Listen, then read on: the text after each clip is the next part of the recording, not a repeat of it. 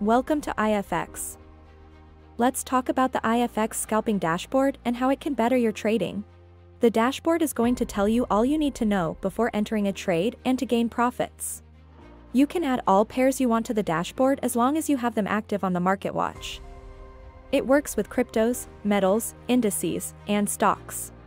Add the pairs, change text alert, and change dashboard height and width. You have the ability to show or hide certain columns so you only see what's most important to you.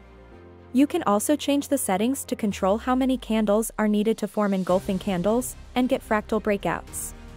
The RSI settings can be customized to your preferences in terms of time frame, period, and overextended levels. For example, I have mine set to 1 hour with 60 and 40 levels. You can also enable or disable alerts on all the columns if you want.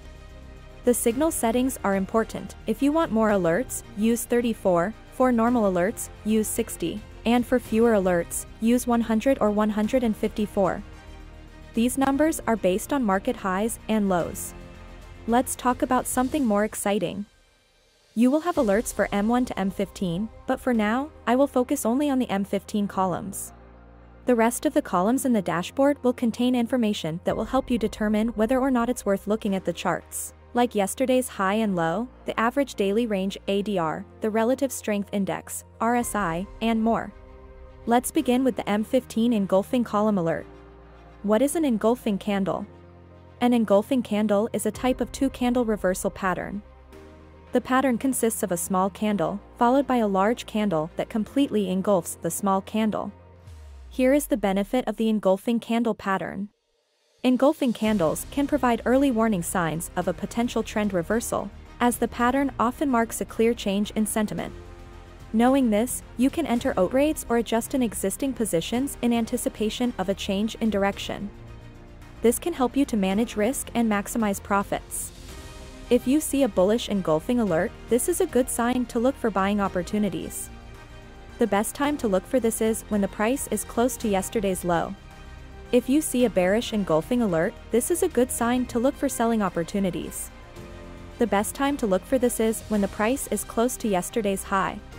On the dashboard, you can change the settings to display a two-candle engulfing pattern. I have it set to 4 candles engulfing, just in case I get an alert that's worth looking into, but the two-candle pattern is best. Remember, just because you get an engulfing alert, it does not mean it's a valid entry. You must analyze the chart and use one of the strategies you have learned in the course. Here is an example of bearish engulfing pattern entry. It hit yesterday's high, and it was below RSI 60 level. Let's talk about the signal column alert. What is a bearish signal?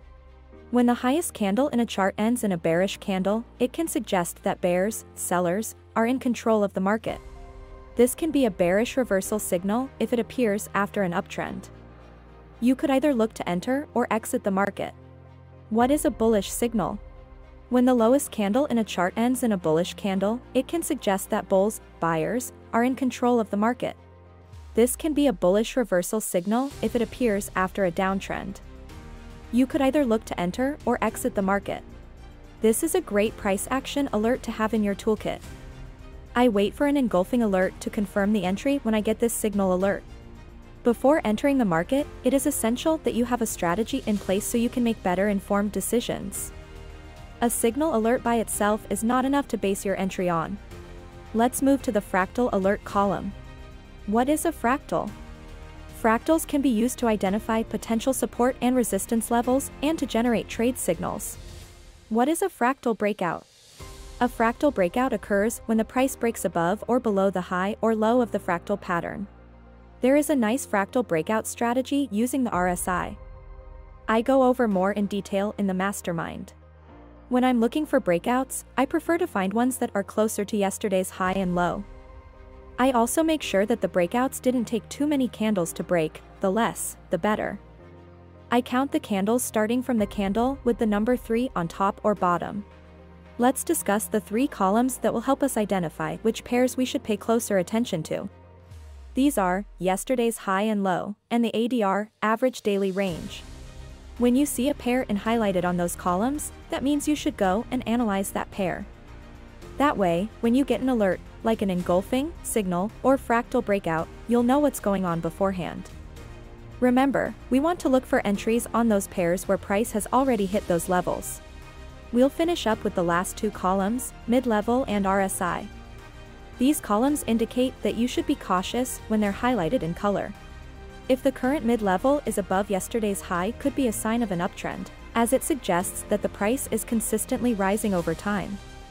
So, be very careful looking for sell entries when the column is highlighted showing above. If the current mid-level is below yesterday's low, could be a sign of a downtrend, as it suggests that the price is consistently declining over time. So, be very careful looking for buy entries when the column is highlighted showing below. The RSI column is one that I always keep an eye on. I view the RSI slightly differently than most people. When I notice that it's overextended past the 60 and 40 levels, I see it as a sign that the price might continue to go up or down. So, it's always best to wait until the RSI is back inside those levels before making any decisions. Choose to see the M15 or 1-hour RSI to help you know when the RSI is outside the levels. You may only want to trade when the RSI is in the gray area. You can choose to trade on any of the 3 time frames, M1, M5, and M15. Just remember that the lower the time frame, the riskier the trades are. I personally like M15 a lot because it has a better entry edge. Okay, now go take some entries following the IFX scalping dashboard. If you're enjoying this video so far, show your support by liking and subscribing to the channel. And be sure to share it with your friends.